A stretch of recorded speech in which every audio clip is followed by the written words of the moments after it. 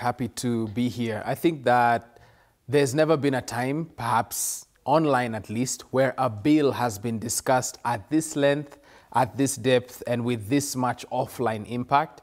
I'd say that sometimes with the research work that my team and I do, we get the question, why wasn't there a reject the finance bill conversation last year? Right. The affordable housing levy was there, and so were some other raft of different measures.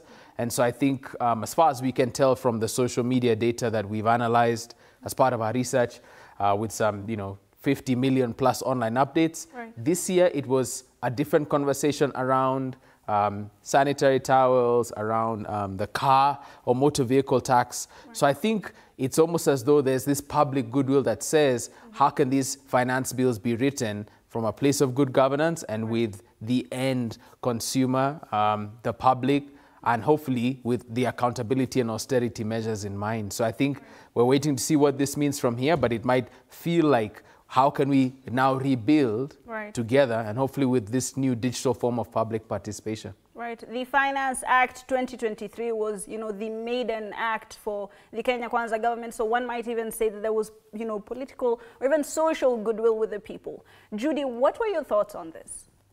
Yeah, I think it's really a recognition that a lot of the issues that citizens have been agitating around, there's a bit more attention to some of those concerns. And so I think it calls for us to just take a step back and to really interrogate a lot of the policy, measures that are being put out. Are they really fit for purpose, both for the citizens as well as for the government, but also looking at issues of constitutionalism? Are they responsive in that way as well? Right. Engineer James, you represent the Kenya Private Sector Alliance in this particular panel. For a lot of private entities, they had spoken about the Finance Act 2023 because it was touching on employees so very much. What were your thoughts when it was revoked? Well, this was totally unprecedented. At KEPSA, we have always embraced an approach of constructive dialogue with different players.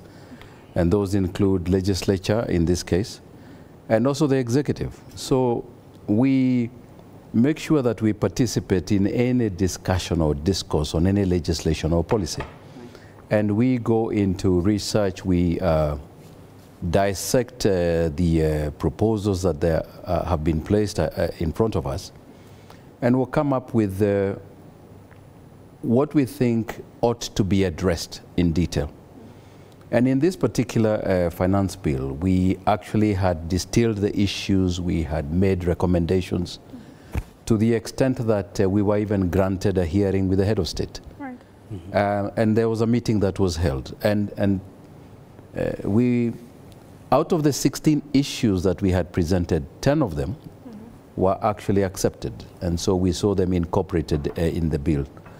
But obviously, we were very specific in terms of